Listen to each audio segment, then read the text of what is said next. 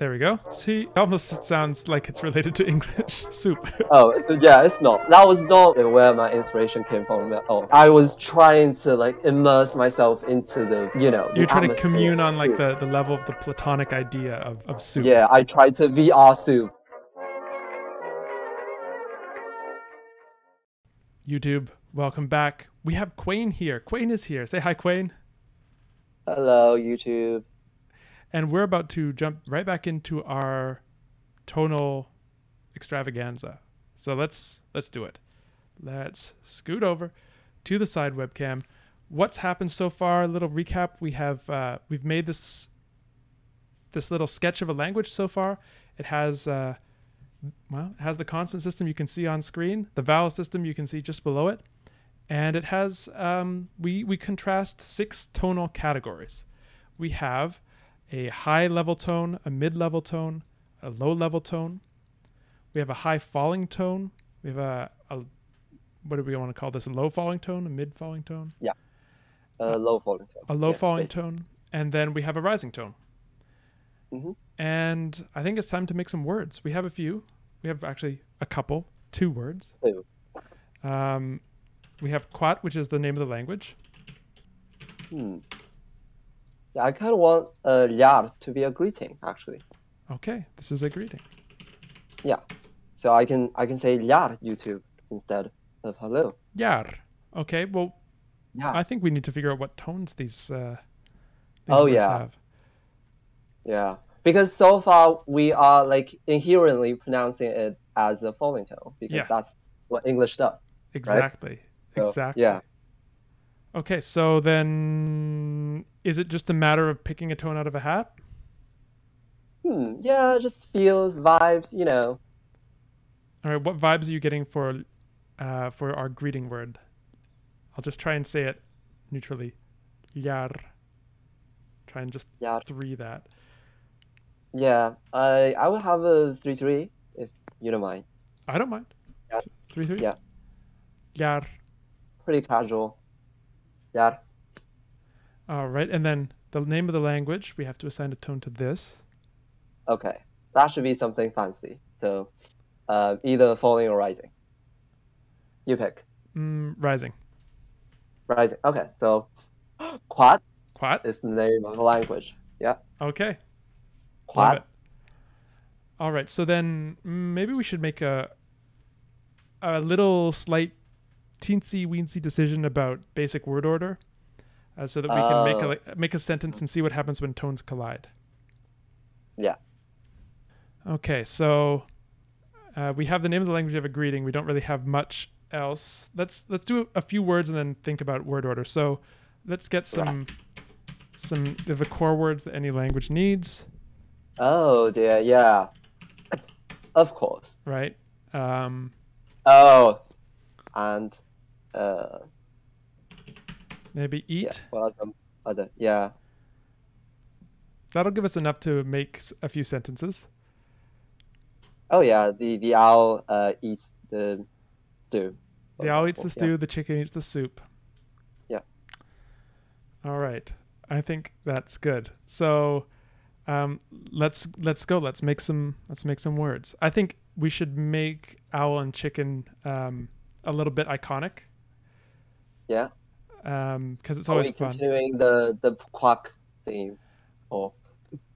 I think so. I think we should, we don't have to make it exactly the same as the Sakrat language word, but I think we should have something that sounds chickeny, something that sounds... Yeah. Maybe something like... something like ki, or I don't know. What is it? I haven't heard chickens lately. All I can think of are the chicken noises on Arrested Development. I don't know if that's a reference anyone will get. But there's a lot of imitating of chickens in very, very inaccurate ways on that show. Well, I think owl should be something like hoot or hot. Oh yeah, that's pretty iconic. Yeah. Right. Yeah. Hot. Hot. Okay. And chicken. Oh, I think I've made an assumption here, and I don't know if it's a good one. Maybe it's something we should talk about. Is I just made everything one syllable. Ah, yeah. I've seen some 2-syllable suggestions actually, but so maybe we should put some of those in. Yeah, I saw chicken as mbiki. Someone suggested that. Biki or mbiki? Mbiki. Or yeah, we didn't actually decide our allophonic rules. Okay, we should do that then. I think basically nasals in coda, prenasalized stop in onset. Yeah. What do you think about that? Yeah, that's the most logical and easy solution. Okay, so we have mbiki, like that. Yeah. And what kind of tones do we need? So so mbiki, that could work. Mbiki. So, yeah. Just like mbiki. So 5511? Is that, am I perceiving those correctly? Yeah. Mbiki. All right. We got some good stuff from the chat coming in. Echoed Word says hlu for, or rather, hlu for stew. 3-1. Hlu. Is hlu sounding more like stew or soup? That's the question. Oh, this is going to be controversial.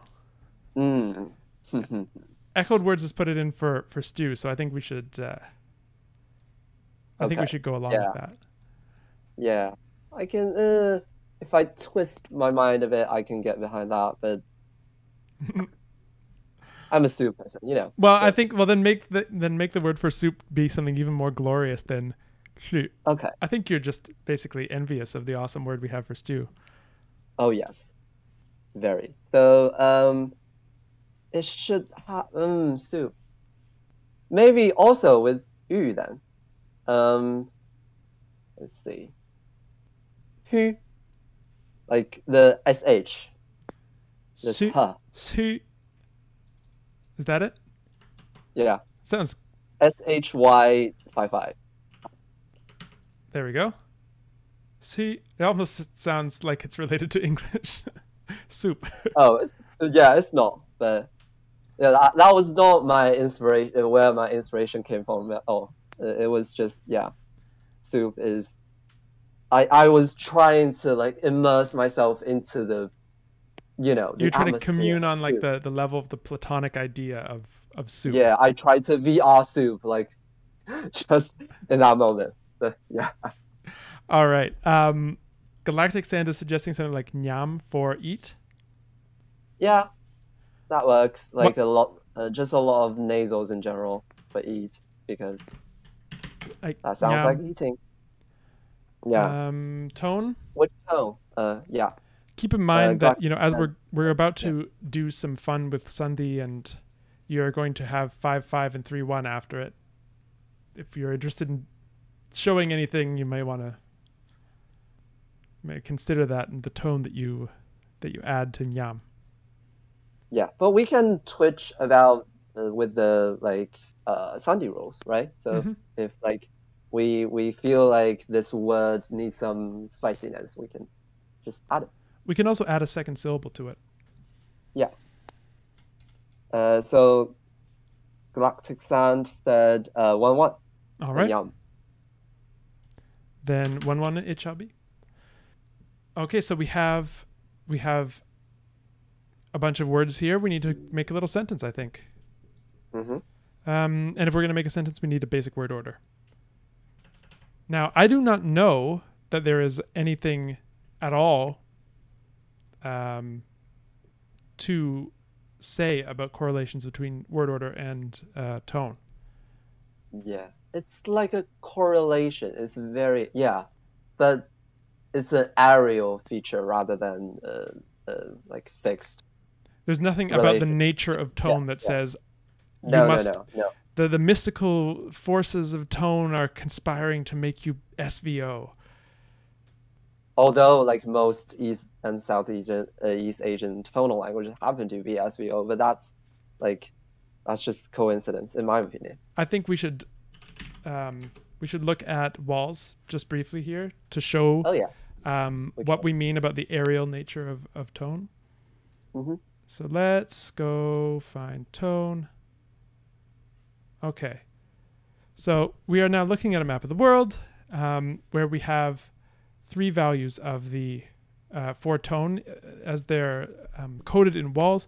White is no tone. Pink is a simple tone system, and red is a complex tone system. And yeah, how they draw the line between what's a simple and what's a complex tone system is not, well, it could be debated. Fuzzy, but I think we know the gist of what they're talking about. Complex, more tones, contour tones, things like that. At least I think that's what they did in this chapter. I'd have to refresh it, but I think that's the gist of it. Yeah. And so looking at this, we can see on the world map that tone kind of hangs out in particular areas. It hangs out a lot in Southeast Asia, and it hangs out a lot in Sub-Saharan Africa. And it's here and there in other parts of the world. There are some clusters in the Americas. Here and there, Central America has a little bit of a cluster. And then the rest of Eurasia basically has almost nothing. No tone. Yeah, except Scandinavia and Latvia. Yeah, so interestingly, Walls codes Norwegian rather than Swedish, and Latvian there. I think Punjabi would also be there as well. Yeah, Punjabi is there. Yeah, I don't see it on the map, but I know it's in there. So yeah, tone is heavily associated with certain parts of the world, these kind of tonal hotspots. We talked about hotspots when we were talking about geology, but here are some hotspots that I feel a little bit more comfortable talking about. There's some subduction zones. Yeah, tonal subduction. Tonal subduction zones. What is that? Whoa. We can actually do that, right? Okay. No, we're not going to do that. But imagine you had like a tone system where the sandhi worked like a subduction zone, where the tones came up against each other and then made one tone lift as it went under. Oh, wouldn't that be cool? Oh, yeah, there are some. Yeah. So are you saying that tonal subduction zones are real? Sandhi rules are just subduction zones. Yeah. Now. Okay. Yeah. Okay. Basically. Okay. All right. So let's make our all that to say we need to come up with a word order. And someone stop me from making SVO. Is anyone going to stop me? I'm not gonna stop you, but because SVO is just convenient, but and it's common, so you can justify it easily. But what are some other just SOV, VSO, the possibilities? Okay, well, we just did VSO, so why don't we do SOV? Yeah. Because we already had tonal. Yeah. We've already had a tonal language with SVO. So SOV. So then let's make a sentence. Owl eat soup. Chicken. No, this is wrong. Owl eat stew. Chicken eat soup. All right, this is going to be. We're not going to put any morphology on these yet. Yeah, just yet, but yeah. We will, I think, but for now. Yeah. All right, so then let's.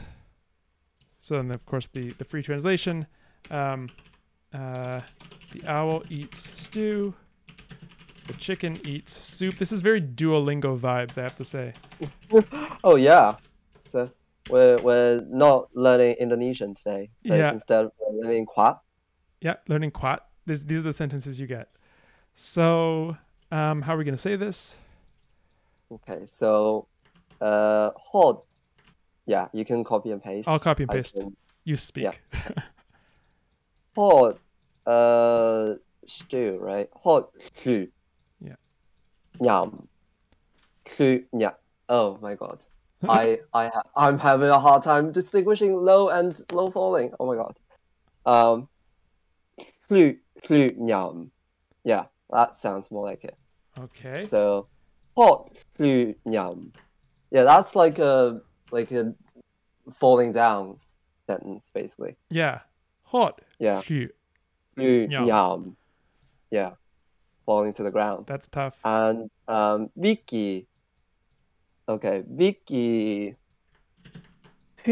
nyam. Oh, this is gonna be hard to pronounce. Oh my god. Did somebody order something that would make tonal contours placed next to each other a little bit easier to pronounce?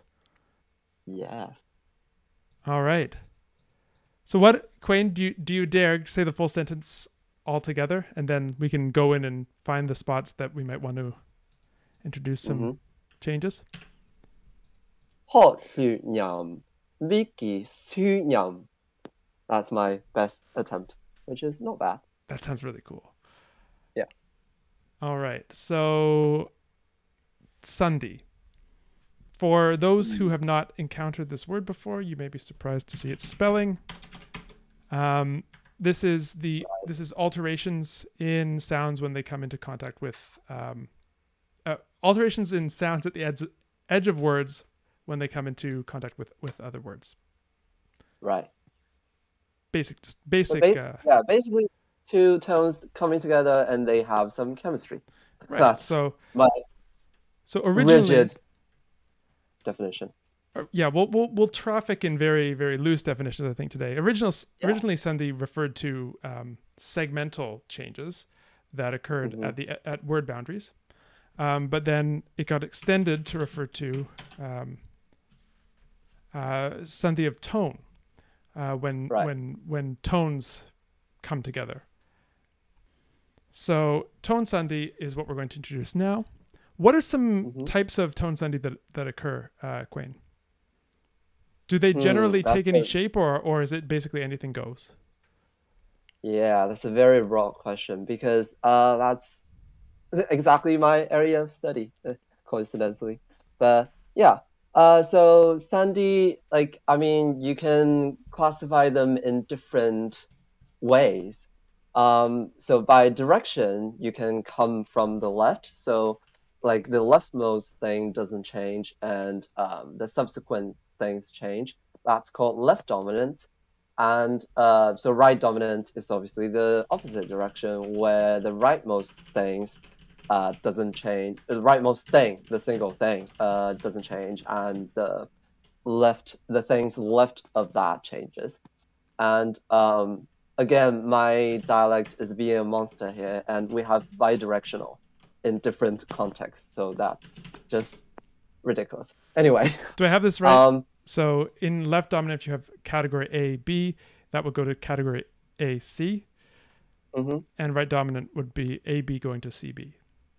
Yeah, and that C is interesting because that C can be another tone in the system, but it can also be like just something else, which is very curious because languages do that. They generate even new tones in sandhi context. Now, is that also true in segmental sandhi? I'm trying to think of any examples. Oh yeah. Well, is consonant mutation a sort of a sandhi? Is it? If you sort of think of, it's like a morphologized relic of sandhi. Right. Yeah. But that, if not for them, some phonemes just don't exist, right? I'm wondering if, because the examples of constant, take constant mutation to the side. I'm wondering if if it's true that segmental sandhi creates segments that are not otherwise found in the inventory. I actually don't know the answer to that question. I don't know, actually. Yeah. Because if that's the case, then that would be a major difference between tone sandhi and other kinds of sandhi. We don't care about that today, but that's kind of interesting. That is interesting because I'm going academic right now. So Kupaski has a paper about structural changing. Structure changing versus structure preserving phonological changes. Yes. So if the C is a tone in the original system, it um, it should be structure preserving, because you are preserving the structure by just shifting your tone into another tone. But if you're creating a new thing, your structure changing. So that's a very interesting distinction. And apparently languages can do both with regards to tone. So Yeah, that's an interesting kind of distinction that I think is probably not that widely known outside of like phonological theory. right, yeah. Strong structure preserving and non-structure preserving operations. Cool. Anyway, Um, that aside. yeah. So So that that aside, is, yeah, that aside. Um, okay. So yeah, basically, like you can sandhi to whatever. There's literally no rules. I mean, cross-linguistically, there's virtually no rules of like governing which can be sandhied and which can not be. And the sandhied product, like there's also just like no rules about like what they can be. So basically, we can go free, is what I'm saying. are there tendencies regarding what kinds of things are subject to sandhi? For example, do things generally become more like each other or less like each other? Is there Both assimilation are, and dissimilation like there is in both segmental? are, yeah, both are very Apple. Like I can just like, yeah, quote examples of those. So like some languages, it depends on, the phonological like quirks. Like some languages just love one thing. Like some languages have diphthongs and they just love diphthongs and triphthongs, but some languages tend to just like monophthongize them. So that's like you can't say which one is favorable, right? They're So both I on the guess menu. that, yeah, they're both on the menu. So I think the tonescape is sort of similar in that way. Like it, they're both on the menu, and depends on there are languages that do assimilation and dissimilation. So So an example of a language whose tone sandhi is dissimilatory in nature would mhm. be Mandarin, right? You mean the 3+3 example, right? Mm-hmm. So the yeah, So in yeah, because they are too similar to each other, so that's why so they this is change. kind of analogous to in segmental phonology when you have like an L and an R coming next to each other, or an L and an L Oh coming yeah. next to each other. One might go to an R. Hmm. Note that they don't have to be exactly next to each other for this to happen. So you Yeah. get like in Latin you have the alis suffix, which if it's attached to something with an R in the root, oh sorry, wait, other way around.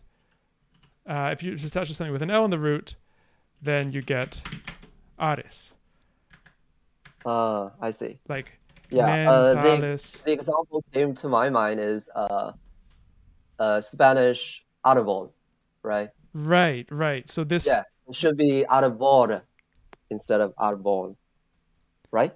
If I remember yeah, correctly. yeah, arbor, Yeah. arbor going to arbol. Yeah. That's a good historical example of dissimilation, whereas this is Yeah. a synchronic example of Hmm. dissimilation. Yeah. Okay, cool. So there's dissimilation, there's assimilation. Are there other kind of specifically tonal things like smoothing out rapid changes in direction?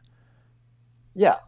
So there's a general trend. Yeah, we're not getting into that territory today, not necessarily. But if you have an overly complex tonal contour in its citation form, which is the one like just one syllable on its own, like it can be pronounced as ah or ah, and these tones are just like too annoying to say it quickly, right? So So there's a like yeah. constraint that's don't be annoying. More or less. Start I mean, annoying. yeah, that annoying is my personal opinion. That you can have, yeah, like other takes on it. But like they're just too extra. Star extra. So yeah, extra. So So like yeah, just don't be too extra. For example, like the citation form of Mandarin third tone is ah, which is like something like 214 in textbooks usually, right? And that is citation form which is annoying and extra. so it's So banned by the constraint star extra. Star, by the right. way, Yeah, chat. This is a constraint. You know, if you are familiar with optimality theory, that you'll be laughing right now, or maybe not. Otherwise, you'll just be sort of like, "What are they doing?" Which is also fine. I'm violating star extra right now myself. So let's move on and actually come up with some tone sandhi here. Okay. All right. So Yeah. I'm passing the mic to you here, Quain. What's our first tone sandhi rule? I'm gonna ask you. Do you want to be assimilatory or dissimilatory in general? Like the tendency of the language. I am feeling contrary, so let's say dissimilatory. Okay, dissimilatory, right? So we want to just basically just kill all the too similar ones, right? Mm-hmm. So yeah. Do we have any example of we actually in our sentence we don't actually really have two of the same tones together. So We don't have the same tonal categories, the same tonal contours, but we do have yeah, the same tones. 3-1 and 1-1. Yeah, 3-1 and 1-1. So interesting. Yeah. So if I were to go about it, I can see it turning into 3-3 and 1-1 to be dissimilar, right? So instead of hot, nyam, it would be Yeah. hot, Hot yam. okay, hot, Yeah. yam. Yeah. I have to like really go slowly. I'm like walking on a tightrope or something. Yeah. Okay, so that's something we could do. So we could do 3-1-1-1 to 3-3-1-1. I think we've got some suggestions from the chat too. Do you have the chat up, Quain? Do you want me to read it out? Yeah. You can read. Yeah. Okay. So I'm looking at echoed words suggestion 5131 go to 5124. So having the two fallings in quick succession. Okay, so 5131 goes to what's your that goes to 5124. You said? Yeah, that's coming from echoed words in the chat. Okay. Yeah, I like that actually. Wait. So okay. So here's the thing. It's turning up to be bidirectional right now. Do we want that? Okay. If you know, right? Yeah, because this might complicate things. Right. So if I think we did a right dominant one, right? In don't remember, Sasiu maybe. Mm-hmm. I think right? So I think so. Yeah. If we can take the suggestion from echo words, and so we can change the second one. So 3-1-1-1 can turn into 3-1-3-3. Is that different enough? Or 3-1-3-1. 3-1-3-1 is the same-ish. But it's the same contour, but it's dissimilating at the boundaries. Ah, yeah, I know what you mean. Yeah. Well, that can work if, or just turning it into another 2-4. I'm okay with that also. So is it the case that you have some languages that like to that have one kind of thing that's the target of multiple? Like one, dominant, like quote unquote dominant tone. So like, for example, Cantonese just loves its rising tones. Like it just turns everything into rising. So that's that. So I mean, both 3-1-3-1 and 3-1 like something else can work 2-4 if we like. It just depends on the aesthetic that we're going for. Okay, so let's try saying some different ones and seeing what we like better. Yeah. So we're talking about, first of all, 5-1-3-1 going to 5-1-2-4. So hot, instead of hot, we have hot. Yeah. It did a little bit of squiggle there, but hot. Hot. Yeah. Yeah. My brain is too fried to figure out whether any of this is making sense. Okay. I like the two rules that we have down here right now, but I'm wondering how they interact. Because because we have a 5-1-3-1-1-1 situation, right? Exactly. So yeah. So based on our two rules, we can generalize, right, that our language is left dominant at this point. Okay, correct? So left dominant. So the left leftmost tone is preserved. Yeah, dominant, basically means preserved, inert to sandhi, or whatever. So, so 5-1 shouldn't change, in other words. Right, because it's the leftmost thing. It's literally the leftmost thing. So if 5-1 doesn't change, we can have the second 3-1 triggering or not triggering, right? If you know what I meant by that. So 5-1-3-1-1-1 can turn into 5-1-2-4-1-1, and it's fine, right? Like based on our rules, because we don't have any specific rules regarding 2-4 at this point. It prevents the application of the rule of this second rule. So if we say this is rule A and this is tone sandhi rule B, the fact that A applies first prevents the application of B. Right. Yeah, that's one option.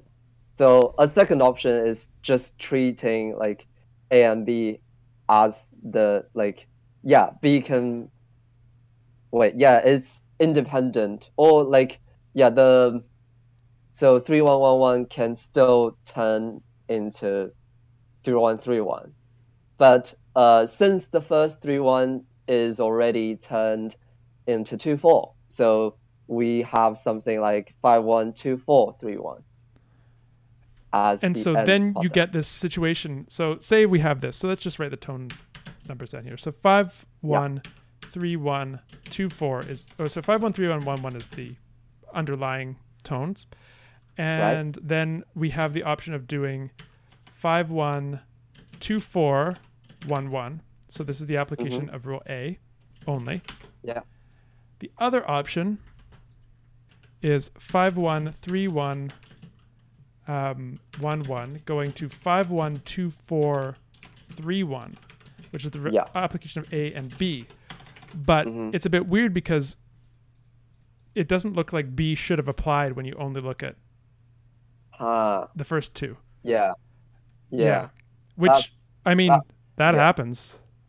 That happens. That's opacity, baby. That absolutely happens, because I know cases where that happened, and it's fascinating, right? Because the trace, the remnant of one tone can still, the underlying thing can still trigger stuff. Yeah. Which is really cool. It's really cool. And the real, for those playing along at home, that's a real challenge for phonologists of a particular stripe anyway. Opaque.